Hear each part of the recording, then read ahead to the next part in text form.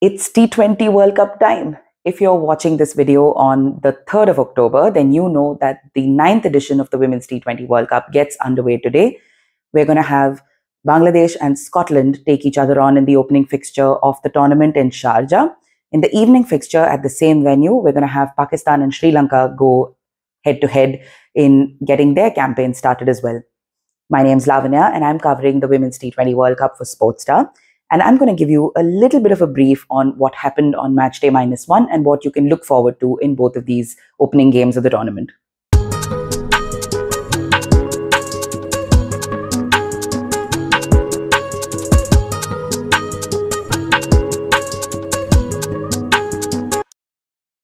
The opening fixture of the Women's World Cup will see Bangladesh and Scotland, which is making its debut in a World Cup, be it 50 overs or 20 overs. It's an interesting sort of matchup because Bangladesh will, for the only time in this tournament, be the higher ranked side in a fixture. In this clash, we see a very sprightly Scotland that's been punching above its weight for a couple of years now, who bring a very different side of the women's cricket ecosystem into this clash. They still operate in semi-professional situations. You still have people juggling a full-time job on the side and then coming in to play cricket. You still have a unit that doesn't really train together for most parts of the year. So very fascinating storylines coming into play. For Bangladesh, they would have hoped that this match was happening back home because they were all set to host that Women's T20 World Cup, which was coming back to their country after almost a decade. But they've not been able to do that because of some domestic turmoil. So Nigar Sultana Jyoti, when she spoke to the press ahead of this game, spoke about how there's a considerable Bangladesh expat population in Sharjah, and she hopes that all of them will turn out in large numbers to support this team. We've seen Bangladesh struggle in T20Is. They've been up against higher ranked opponents like India and Australia in the run-up to this tournament, and they've not really registered any results of note per se. They've just been on a losing spree. But there have been positives. Their bowling has looked pretty sprightly. They've always managed to ask tough questions out of the best of the batters in the world. However, that batting department is where the meat is a bit lean for Bangladesh. You have Nigar Sultana Jyoti, who's almost always single-handedly straddling this team along. So that's something that they'll hope to avoid when they take on Scotland in the opening fixture. A win for either side would mean an extremely great result in terms of the tournament. But yeah, each side will, of course, have a lot at stake when they go out there and their national anthems are played in the Sharjah Cricket Stadium. The second game of the day is a matchup that I personally really like. It's Pakistan versus Sri Lanka. You've got two very interesting mix of players on both sides. You have a very young captain like Fatima Sana, who's been trusted with the reins of leadership of a team like this that's usually very much under a lot of scrutiny, irrespective of what they manage to do on the cricket field.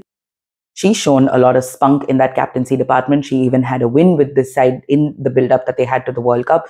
So very interesting sort of run of events for this Pakistan team.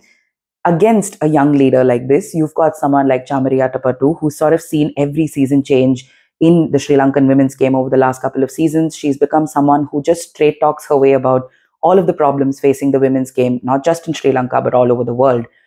Given that this is a replay of the semi-final of the Women's Asia Cup, and we saw how close that game went, we'd hope for the same kind of cricket in the Sharjah International Cricket Stadium. But one would assume that Sri Lanka, which is on some sort of high right now after a brilliant 16 months where they've really taken the fight to several higher ranking opponents. They've registered their maiden Asia Cup win, and they have this imperious leader who's infused the team with a lot of self-belief. You'd expect a side like that to enter this fixture as the favorite. Before all of this, on Matchday Eve, we had a very interesting Captain's Day event where all 10 captains of the participating teams were brought together for a panel discussion led by Australian cricketer turned broadcaster Mel Jones. This was very interesting. Although they came out, all 10 of them came out and sat for this presser at around 1 in the afternoon, they had spent better part of the entire morning at the Dubai International Cricket Stadium. Warm-ups are done, all the preparations done, all the last-minute tinkering, at least against other teams, were done. And all of the women in the sides were actually taking a day off. Some were visiting water parks, some were roaming around and checking out the sites in Dubai. But the captains were hauled out of their hotel rooms early in the morning to come into the Dubai International Cricket Stadium for a very fancy photo shoot, which involved a couple of peregrine falcons, 2 camels. There was a lot of sunglasses and bats and balls going around for a really, really swanky photo shoot. I'm sure as you're hearing this, you'll see a photo pop up on your screen. Very interesting. I'm sure we'll maybe ask the captains what really went behind who would, sport the falcon, who would be on top of the camel. There's a lot of BTS footage coming out from the ICC, so do make sure to check that out as well for some sufficient comic relief. But after all of that light work in the morning, the captains sat down for some very serious discussions about the state of the women's game and what direction the women's game should take going forward, with the T20 World Cup now being a very good starting point for those conversations. Very interestingly, I think there were about 3 to 4 big talking points from this event for us. Number one, the fact that franchisee cricket has become such an overarching conversation to have in international women's cricket, I think is just telling us how far the game has come maybe in the last 2 to 3 years, especially after we've had an experience like the COVID-19 pandemic. It's only grown strength to strength after it's come back full stretch. So we had a lot of conversations about balancing the international game with franchisee cricket, because there would obviously be this lure for players to move into just playing league cricket because the money and the opportunities there are better. So Heather Knight was very, very passionate in speaking about how there needs to be lessons learned from how the women's game is going at the moment. You have a packed calendar. You have a lot of conversations about what cricket people are prioritizing, about losing international players to franchisee cricket. Those were very interesting points that were raised by the England captain when she said we should get ahead of the curve a little bit when we know that the women's game is just starting to take that arc upwards, right? This line of conversation was all the more important given that Harmanpreet Kaur had spoken about bringing in more test cricket for teams outside of the big three. And you also have things like the Champions Trophy coming back, which would mean additional fixtures, right, for the international calendar. So finding that sort of balance would be very key is something that Heather Knight and a bunch of other captains also agreed with. Another thing that the captains came together and vouched for quite unanimously was the widening of the T20 World Cup playing pool. So you'd see, we know that we're going to be having 2 more teams, added to the roster in the next edition, and you have the pool widening to 16 in the 2030 edition. So that's something that's actually happening. We also have the prize money evened out in this edition. So the winner of this tournament and the winner of the men's tournament earlier this year will receive the same prize money. As we know, the money is also increased for some of the participating teams in this tournament, which is also very, very important, because just because you finish last doesn't mean you walk away having lost any resources monetarily. So these have been some very important discussions that have been held. I quite liked how Scotland's Catherine Bryce vouched for Papua New Guinea.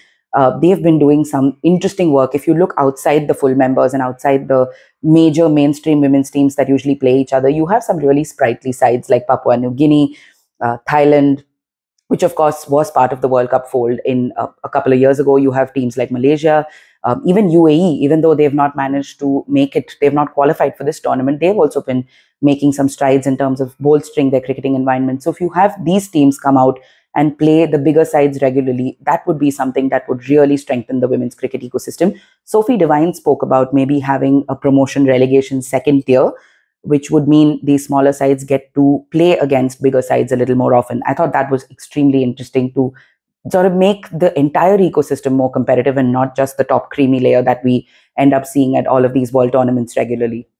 The third part from this Captain's Day that really interested me was the Ghost of Meg Lanning.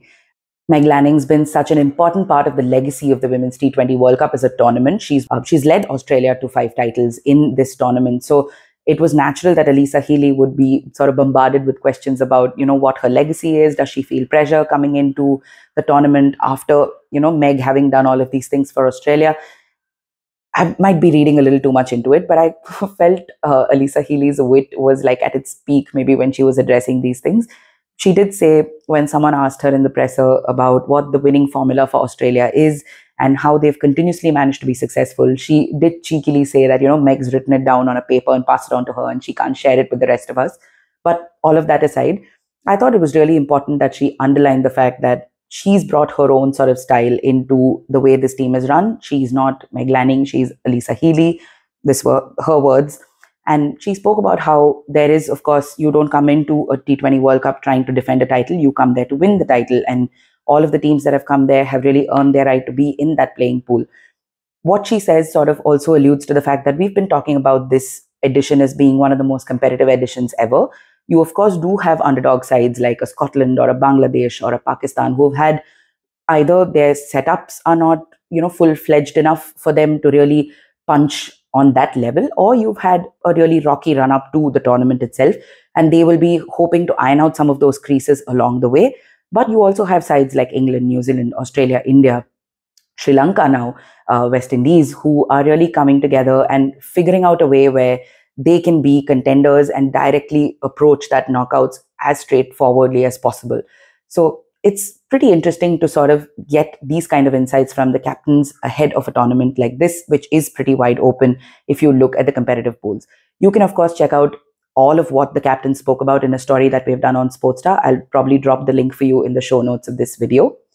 Interesting comments from the players, but the time for talking is done. Starting today, we get down into the cricket fields and we see what all of these teams have to offer in terms of their cricket as the tournament officially gets underway.